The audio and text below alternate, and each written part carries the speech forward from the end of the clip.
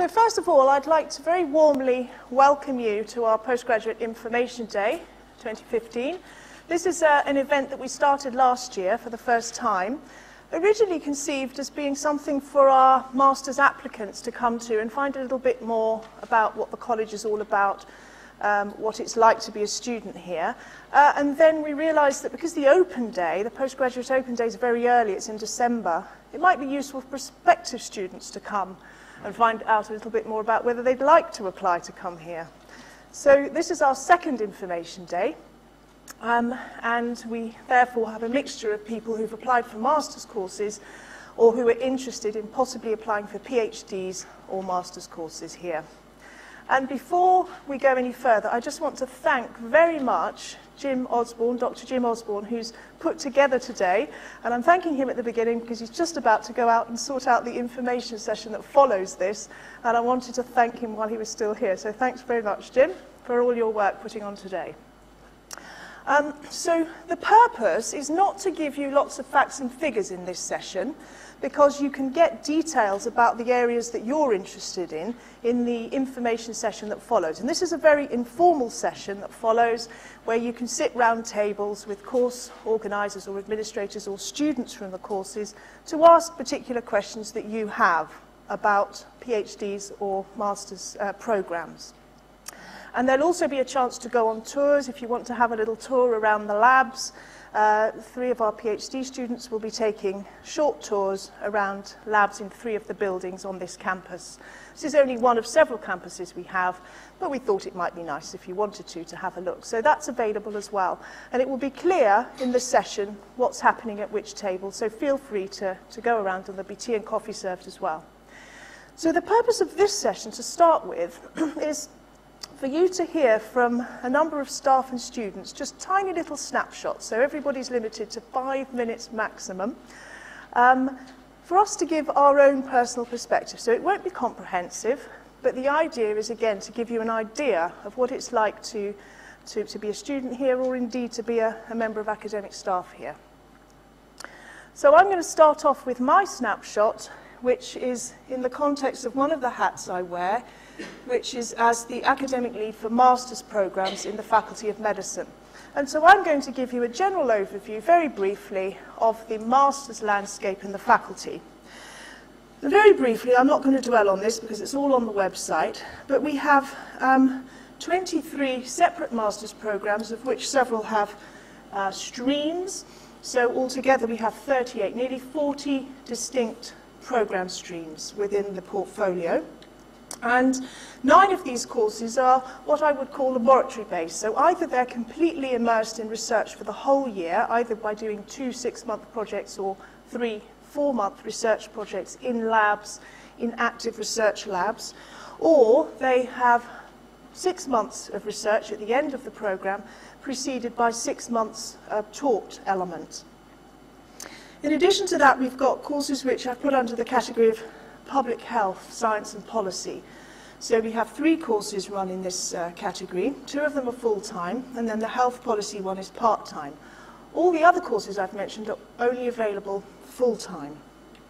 And then finally, nearly half of the courses are for healthcare professionals. So these may be doctors, nurses, occupational therapists, dietitians, nutritionists, etc. And they also come into the category of research-based programs, where a project will weave through most of the year, or they will have taught blocks with a shorter research project. And finally, we have a course for engineers, so medical robotics and image-guided intervention. In addition to that, we've got several short courses and indeed a summer school that's just started this coming summer. So, distributed amongst all these courses, this year we have nearly 500 students in the faculty, and I was reflecting for this talk on why you might want to come here. And so my starting point was, why did I come here? Because I myself am actually an alumnus of an undergraduate degree at Imperial, and I thought, why did I come here for that? And indeed, why did I come back as a member of academic staff 15 years ago? And I thought of 3 reasons, and the first one is excellence. So if you're coming to do a master's course somewhere, or indeed a PhD, You want to make sure that it's going to be something worthwhile, and there's no doubt that having a degree from Imperial does open doors. It's also a quality environment, and what I mean by that is that we've got great people here, and there's great resources. So you'll all be members of the graduate school, for example, and we have a lot of resources available to us that do make us feel, when we reflect on it, quite privileged to work and study here. The second one is community. You do feel when you're at Imperial as though you are immersed in a research environment that's at the cutting edge of making things change, making changes. You're immersed in discovery. It's a privilege to teach here because we do have fantastic students, and I think my colleagues would agree with me that we learn as much from our students, indeed, as we impart, it often feels, because we have great discussions and we learn a lot from one another.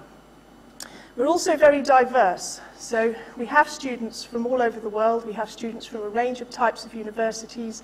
We all work together, and Imperial has a sense of being a meritocracy. It doesn't matter who you are or where you've come from, we all discuss together and grow together. There's also a tendency, I've noticed, that people tend to stay.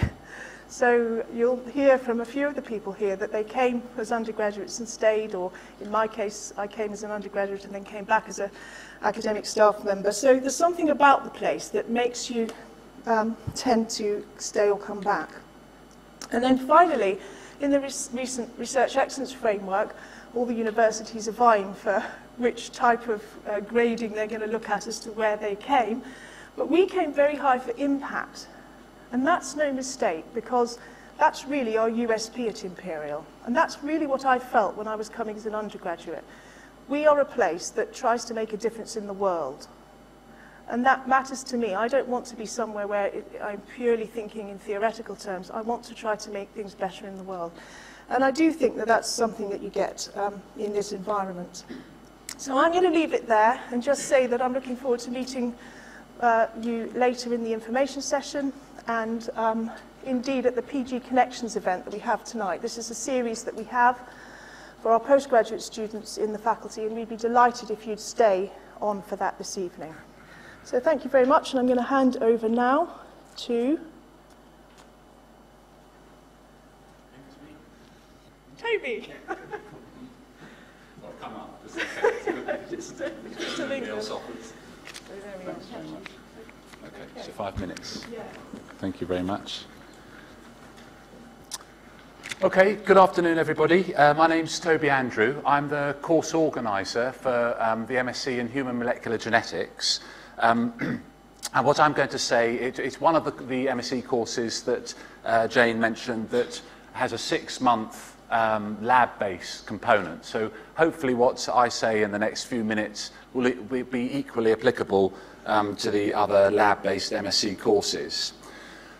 So similar to Jane, I thought about just distilling what I think is the very best in terms of recommending why you would want to attend an MSc course at Imperial College.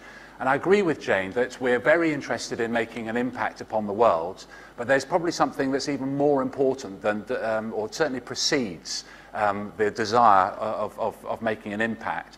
And that is that you need knowledge before you can apply it in a useful way. And not just facts or accumulating, expensive data sets, but real understanding, science-driven knowledge. And these, certainly the MSc courses we run, we pride ourselves in not only, like any MSc course, being very intense for 1 year. We teach you a lot in those 12 months. We expect a lot of our students. We have very high expectations, so it's hard work. But in addition to the intensive training, we actually pride ourselves in making sure that you do, we try and instill a sense of critical thinking and actually engaging with ideas and thinking critically about the research that we want to train you to do. So our primary aim with the MSc courses and of course the PhD program is that we want to train the next generation of scientists. So obviously with the 1 year, we can teach you, we teach you for 6 months. Certainly on my course, you will have 4 weeks, you'll have 2 fortnight practicals where we teach you all the kind of ABCs of basic wet lab research, from safety, keeping lab notebooks, through to PCR techniques, genotyping, and preparing for samples for sequencing and so on. And we also teach you analytical methods, and on my course we teach you human genetics and basic molecular genetics and genomics. Analysis is very important in this day and age, so we do plenty of that as well. In addition, because we have high expectations of our students, we make sure that on these courses you have regular interaction with academics. So that's not just with lectures and workshops and all the normal teaching, but you have tutor groups, we organise journal clubs, there's poster presentation sessions and so on. So we're trying to train you to think like a scientist. And this culminates in the 6-month research project. 6 months teaching goes past very quickly, but you then be placed with a world-leading expert very often for your 6-month research project that will more often than not be based either at Imperial College or a university in London or in the southeast. But again, certainly on our course, some of our students can go anywhere in the world because we want we go where the best science is. So if we're collaborating with somebody on a particular project, or indeed if you have ideas about what kind of project you want to do, then we work with you to place you on the very best research projects. So at the end of that, you come out with a very prestigious MSc.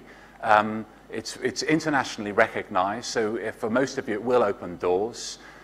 Certainly on our course, I'd say at least half our students go on to either do a PhD or academic research. About 30% maybe go on to industry, and maybe 5 to 10% go into NHS research. So it's a very good stepping stone, but be warned, I mean, all MSCs are very intensive, it's hard work, and particularly here, but it should be very rewarding, so I would recommend it considering carefully coming.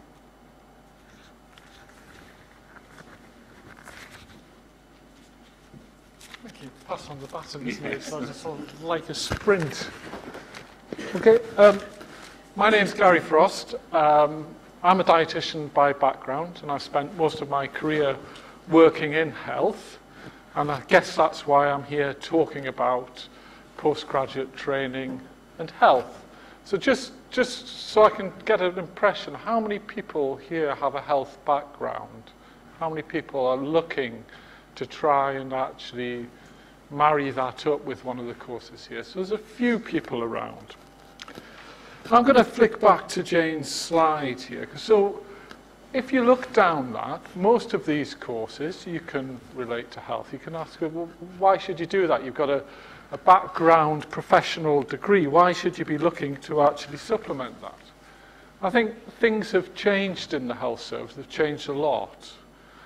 One of the core requirements for health service workers now is research. Keeping up with the literature is incredibly important. Doing practice that relates to what's currently published is very important. And these courses, at the core, are aimed to give you the skills to do that. They're very different. This suite of courses down here are the ones that I'm involved with. So the MRes. You've heard about the MSCs. The MRes are slightly different. The MRes are out there. Their purpose is to give you skills, in this case, in our case, in clinical research. So how to do work with human participants. It's how to actually get a clinical trial off the ground, for example. It's how to understand or how to synthesize very complex literature. It's how to look at data sets, big data sets, with humans. so such as large GP data sets, and understand what that data is telling you about day-to-day practice and how you actually might improve it. Just like you've heard, these are more than qualifications. People have all sorts of reasons to get involved in this, lots of personal ones. But again, these are more than just qualifications. These open doors. This suite of courses is relatively new, but the people who have left us have gone on to very widely different careers. So for nurses that have been on the courses, it has channeled them into a different career path. It's opened a career path in research to them. For some of the dietitians and physiotherapists that have been on the course, it's opened the actual ability to go on and do a PhD. It's actually got them promotion, because in their job spec, it says if you get a research degree, we can put you through one of the health service gateways. For some of the physicians on the course, it's established their research career. So far more than an actual degree. And if you take it at a very basic level, what's it doing for you? Well, it's actually enhancing your day-to-day job. It's making you understand how things change within health, what you should be doing to actually improve things. Why am I involved with it? Well, I think you heard about this very thing. I like teaching. I like teaching enthusiastic people, and the people that come on this course are enthusiastic. They expect a lot. We hopefully give them a lot. The environment's very challenging. The actual facilities here are second to none. You probably on your way and walk past what is one of the best clinical research facilities, certainly in the southeast, if not in the UK. We have students working in the Phenome Centre. Again, a UK, if not world-leading service. So it's wonderful. It's a wonderful environment. You put in a lot, you get out a lot. You're looked after well. So your supervision, we offer you well, most of the programs will offer you 2 people to look after you while you're here, to ensure you meet the gateways. So an academic supervisor and a supervisor that's related to the course, so you don't fall through gaps. So it's wonderful. I can't understand why you aren't just all signing up to it now, basically, to be honest. And you've got flexibility. Teaching's changed. Teaching's changed a huge amount. So it's not didactic teaching. So some of these courses for Imperial will be taught at distance. There's an option there. There's an option about flexibility of how you learn, which again, for health service workers is terribly important. If you're a nurse wanting to keep your career on path, it's very difficult for you to get time out. You know, you can't sacrifice weeks and keep your job.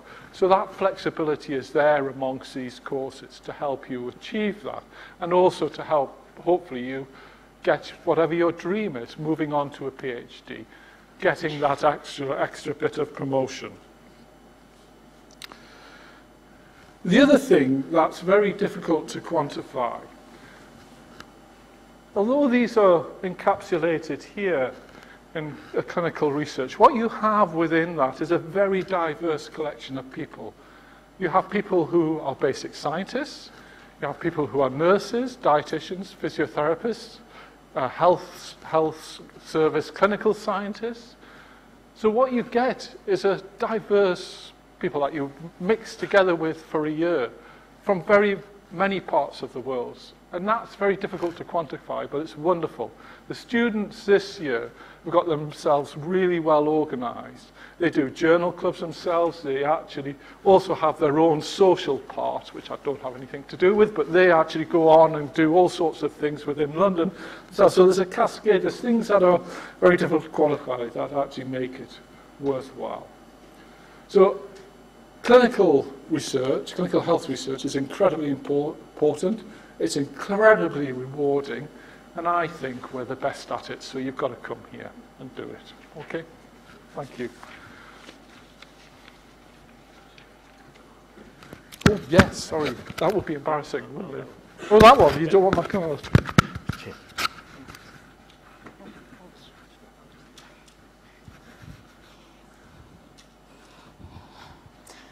Okay, can you hear me? Well, thank you very much, all of you, for being here. My name is Lakshmi Regnier. I'm a student of the Master of Molecular Medicine. And I came here to tell you what is it to be a molecular medicine master student, or in general, a master student at Imperial. And well, what can I say? Apart from being a super experience in the academic sense, because you're working and you're doing a project with amazing scientists, the top scientists in the world, you're having your lectures with people who actually loves teaching, like the professor just said. And also, you're having these lab practicals that enhance your already, if you have or not have background in the lab, you have the chance to improve that. And then you have these amazing societies. There are so many societies you can join. And actually, I will let me show you. I prefer a slide. So there you can see some of the things I have done at Imperial. And well, from discussing politics with people like Lord Norton or Lord Carrington to go to a pirate boat party or winter wonderland with my friends. I have met friends that I hope will last lifelong. But what is the thing I love the most about Imperial? Because you already know how amazing it is academically, how good and how many societies we have, and you already know that you're going to meet a lot of people from all over the world. But what I love the most about Imperial is that I have met people who is passionate about what they do, that has all their effort put on science, and that you really see that what you do matters, and that you can really make a change, and that you can actually contribute with something. And I came here to grow, not just as a professional, but as a person, to develop a still unknown pathway, a journey that I really don't know where it's going to take me. But the only thing I have very clear is that in union and working in team with all other scientists and as an institution, we're able to change the world, and we are able to get a better future for future generations. So I'm really grateful that I have the opportunity of being here in an institution that actually integrates this amazing background in science, but also is human. You can see integration. You see multiculturality, but many places are multicultural. What I see here is integration, diversity, but in communion, a real community, and that is what I love the most about Imperial. And thank you very much. And well, you can see the pictures. Some of my friends from molecular medicine are sitting there in the first row. And yes, I'm the Santa Claus. Thank you very much for coming. And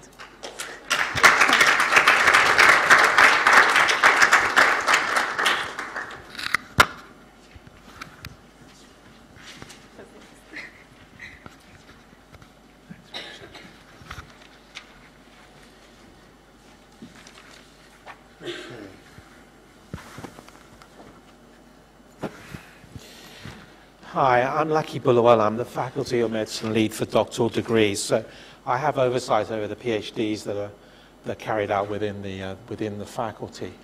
So I just wanted to remind you that actually Imperial College as a medical school is actually younger than the people sitting in this room. We're only just over 15 years old in the entity as you see it today. Yeah, in that 15 years, we are recognized as being a world-ranked medical school and world-ranked for our research within the Faculty of Medicine. On the QS World Ranking, we're ranked 10th out of a total of 3,000 institutions. We're third, according to the Times Higher Education Supplement in Europe, and we're fourth for clinical medicine. And within the recent the HEFC Ref, we came out fourth overall as a college, but the medical school, being so young, we came fourth within the country as well. And we're particularly noted for our work in public health and the health services, where we were ranked second in the country. And what this really shows you is an enormous amount of talent within the Faculty of Medicine. Research talent, talent for delivering medicine, people who are enthusiastic about the work they do, both in terms of research, but in terms of the clinical practice that they offer. So we as a whole have a total of 927 postgraduate research students within the department. So most of those are PhD students. And our breakdown is that we have about 20% who are overseas students, so that shows you that we are actually a diverse population. And about 40% of our students are what we call part-time home EU. And that's an unusually high population. And the reason for that, and it's important to understand this, is that those are actually clinicians doing PhDs within the Faculty of Medicine. Virtually 100% of that 39% are clinical research fellows undertaking PhD studies within the Faculty of Medicine, which means that if you come to do a PhD here, not only will you be working with people from all over the world, but you'll be working alongside clinicians who are also being trained as scientists. And that makes for a very important, very diverse research environment. Our students as a whole are spread over the various campuses of the medical school. Today we're at the Hammersmith campus, which has over 40% of our PhD students. So don't be surprised if you bump into one or two of them today. Our students are actually very satisfied. According to national surveys as well as local surveys, we get a very good, high satisfaction response. And if you go to Google and just Google the words doctoral proposition at Imperial College, you'll actually come across something that we as an institution state to the rest of the world, which very few institutions do, which is what we want to offer you if you come to do a PhD with us. And it breaks down very simply. We will provide you with a world-class research program, and that goes with our world ranking. We will provide you with innovative and effective professional development. So we have a fantastic graduate school development program, which ensures that if you come and do a PhD at Imperial, you will be in a position to leave not only with your PhD, but actually with the ability to open opportunities for yourself no matter what career path you go into. We will deliver outstanding network opportunities. So we will provide you with the networks that will enable you to go on and to do this, to develop your career, but develop other interests that you may have while you're here. And we will offer you lifelong membership to the Imperial community. So that includes our alumni community. And our alumni are actually very extensive, a great network to hook into to, again, help you develop your careers, both if you're here in the UK or you decide to go abroad, or if you've come from abroad to study here at Imperial. So that's fantastic. Now, the other thing that I want you to note is that all of this research, this postgraduate research, is embedded in something that's very, very important. We run one of the country's only 6 academic health sciences centres. So these are partnerships between institutions which are higher education institutions, universities, and hospitals.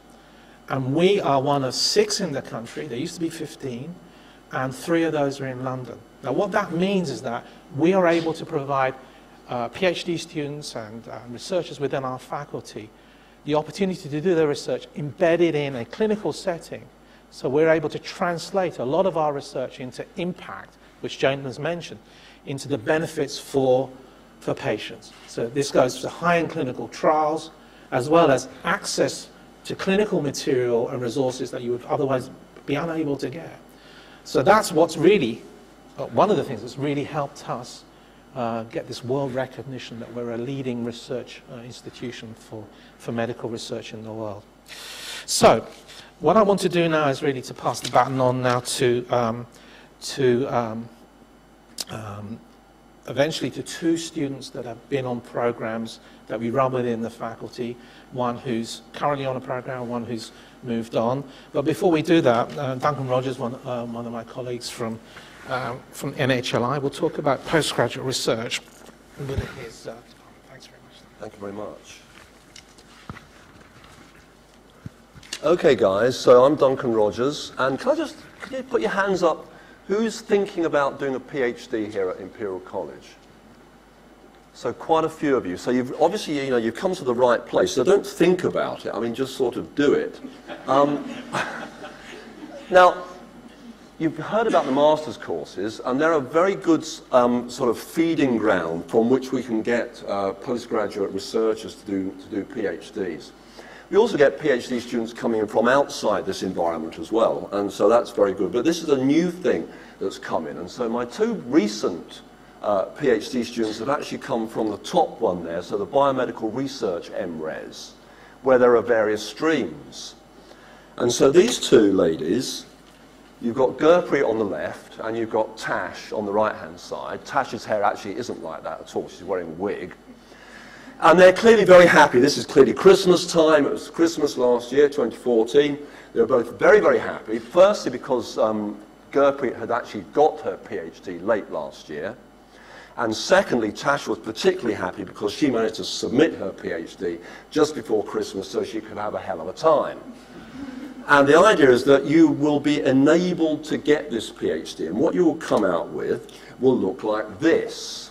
You will have a lovely PhD which will be bound in the Imperial College purple binding, and you can look at that and you can give one to mum and dad, you know, and they can sort of show it to their friends. And the path that gets you to this thesis is very well structured to a certain extent. There are various stages that we will take you through to enable you to get this PhD. You come with a plan after about 4 weeks, and that plan is assessed by various people, and they will give you top tips on how to improve it and tinker with it maybe. And then after a few months, maybe just coming up to the year stage, you'll have a so-called early stage review. And you'll present your work, both written and oral, to a couple of assessors who will give you feedback on how you're getting on with this project. And then later on, when you're coming up to about the sort of 2.5-year mark, something like that, you'll have a late stage review, where at that stage you're really starting to get your data together, planning the thesis, and these people will give you good feedback on where to go with this. Not only that, not only will you have supervisors, you may have one and usually 2 supervisors these days, you'll have a mentor, and that mentor will not be related to the project, won't be mates of your supervisors, they will be apart from that, and you can go to that person and discuss any problems you may be having or anything that you want to talk about. Now, during the process of doing a PhD, there's all sorts of enjoyable things that you can do other than doing the PhD or having Christmas parties. We're at Imperial College, and certainly at the National Heart and Lung Institute, where I'm based, but I speak across the board, we will encourage you to go to meetings to present your work. So these guys have both been to within the UK, for example, the British Association for Lung Research. But they both went abroad. They both went to the European Respiratory Society meeting in Vienna and also Barcelona, where they had a hell of a time, I understand it. They're also going to Amsterdam, where I presume more of a hell of a time will be had. Tash is determined that she wants to work in the States. So she's doing a postdoc with me at the moment, but she wants to go to the States, and she's meeting some people. She's going to the American Thoracic Society meeting in Denver in a few months, where she's going to be in discussion about doing her future postdoc.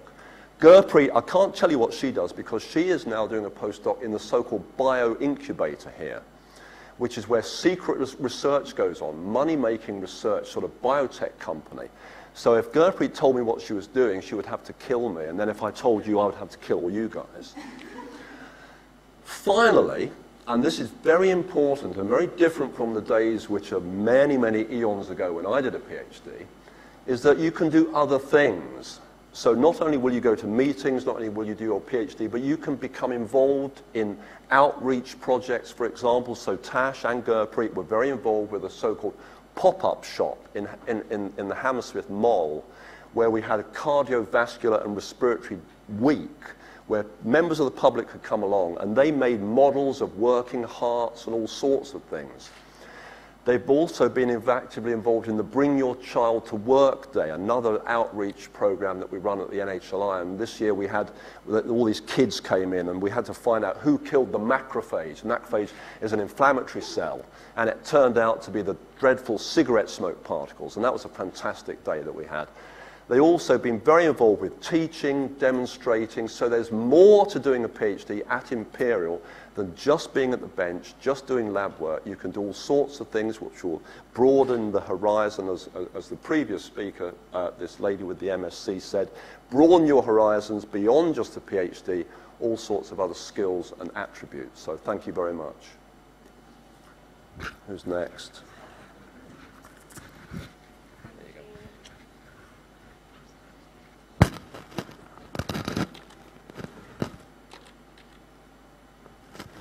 everyone, I'm Harriet, and I'm hopefully going to give you a perspective of a PhD student. So I started out with a biochemistry BSc at Imperial, and I knew that I wanted to do research, but it wasn't really until I took part in iGEM, which is basically a synthetic biology competition for undergraduates.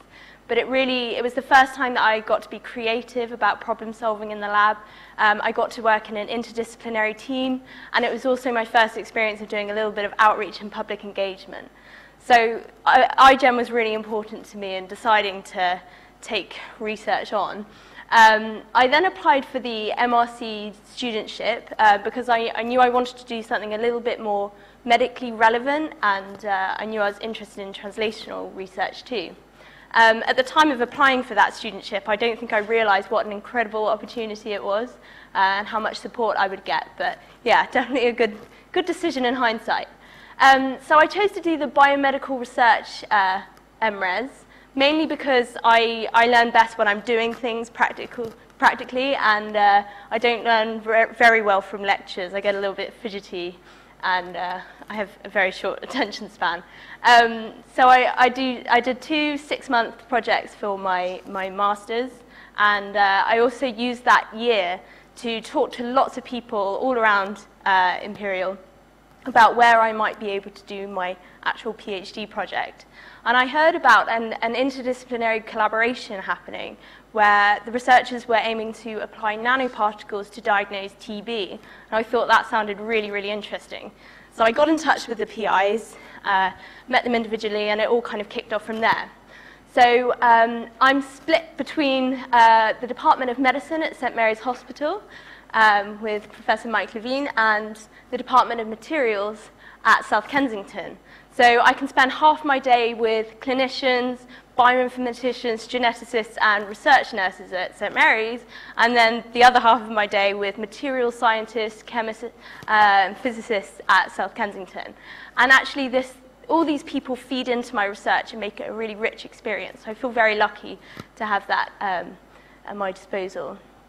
So when I'm not in the lab or keeping up with the literature or subjecting people to death by PowerPoint, as I'm doing probably right now, I've been able to mold my PhD experience to what I'm interested in. And Imperial really supports you to do this. So just a few highlights would be, I got to spend a couple of months working in Singapore with our collaborators, and as well as getting some really useful data for my PhD project. It was really interesting to experience a different research culture. So I'd recommend trying to work in other groups if you can. I've also really enjoyed teaching undergraduates. So I teach on the Global Health BSc and problem-based learning for first and second year medics. There's loads of training offered by the EDU, and if you're considering a career in academia, that might be something to think about. I also really enjoy science communication, and I think researchers have a responsibility to engage the public about their work, especially if they're funding it, which in my case they are. So yeah, I've been able to work as an outreach postgraduate ambassador for Imperial, so that's more about kind of widening participation, talking in local schools about my work, and also a STEMnet ambassador. And that's been really fun. For example, that picture in the middle there is the Big Bang Fair, and I got to judge science projects at that for the last couple of years. It's really good fun. Amazing projects done by very young scientists. And just lastly, I put a team together for the Biotech Yes competition, which is a national competition which aims to educate PhD students about commercialization and about bringing a biotech product to market. So we had to create a business plan, and something that really helped us on our way to success was the mini MBA course offered by the graduate school. And actually the graduate school offers tons of courses. This is just one that really helped us in this situation. I think that's it. I'm going to be around later if you have any questions. I think I'll hand over to our next speaker. Thank you.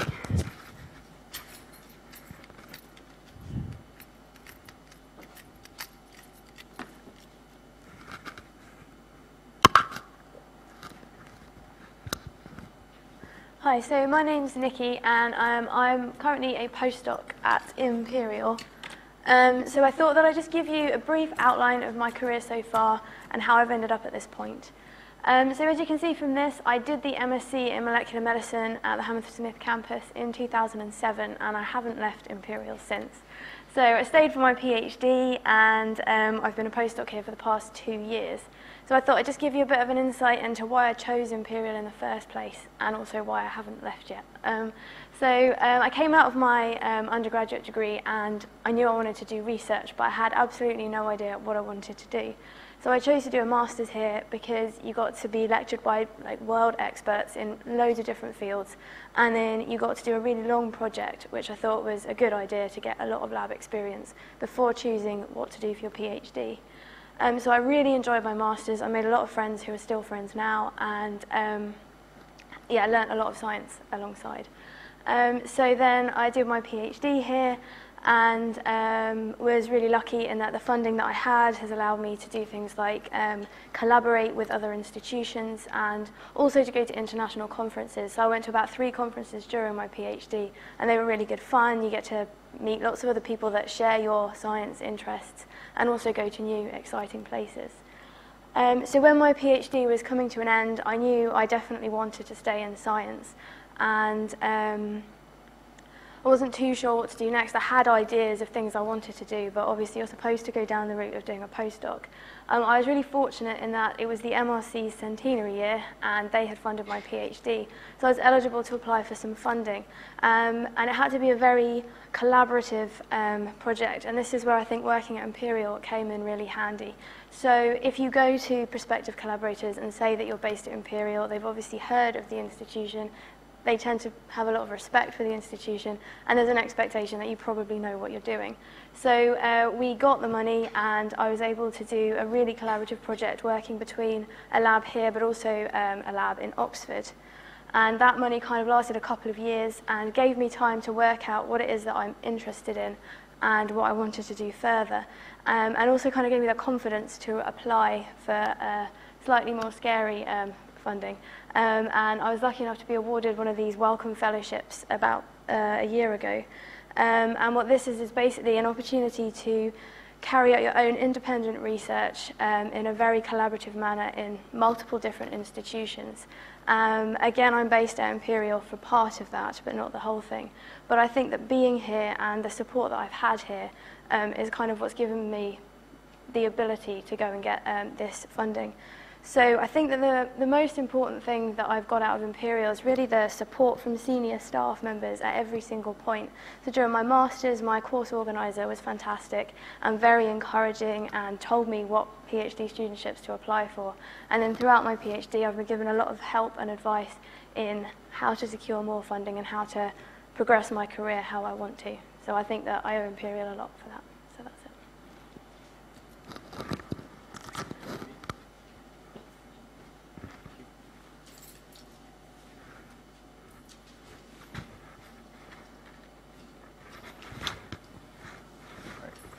Hi, sorry. There we go. Hi everyone, welcome again. I'm Mike. I'm the overarching student representative for the Faculty of Medicine. And as much as the academics and the students here try to sell to you how Imperial is excellent for medical research, I'm here to give you a different reason, and it's all to do with the student experience and student representation. So I'm actually, like many of us here, an Imperial oldie. So I did my bachelor's here in neuroscience, where I met Jane. And in that time, I've really gotten to know how much the staff here values student input in education. They're extremely passionate about what I call inclusive education. And that means that students are involved in decision-making when those decisions concern academic welfare. So the college and the graduate school in the college runs multiple projects every year, all to do with enhancing student satisfaction and the student experience. And we recognize that one size education doesn't fit all. That's not what we're about. We're about making it personal to you. We have over 60 elected student representatives here in the faculty every single year, and they sit on various course, departmental, and faculty level committees to really engage, to be engaged with designing curricula and improving the experience, to make sure that the education that you receive from us is one that you want and one that you need. As an academic and welfare officer for the Graduate Students' Union, which is the organization in Imperial College Union that takes care of all postgraduate students, I'm involved in the social aspects of things, but also the representation, the academic representation side of things as well. So I know firsthand that multiple systems, support systems out there, they're there for you to improve your experience here, whether it's run by the college or by the student-elected union bodies. And I can go on for ages about, all the stuff that I'm involved in with Jane, with the graduate school, with the union, with the college, to show that we care about student voice, but I'll let you be the judge of that. So just please come up to us and have a conversation in the information session after this. And before I go, I have to say, please stay for the PG Connections events, because it's an event that's led by our very fantastic Jane Saffell over here, and it really showcases how much we care about professional development just as much as academic development. And Jenny, who has been the leading figure in education over here since before my time, 5 years ago, will tell you about how to add an international dimension to your future success. So thank you very much, and please come and say hi.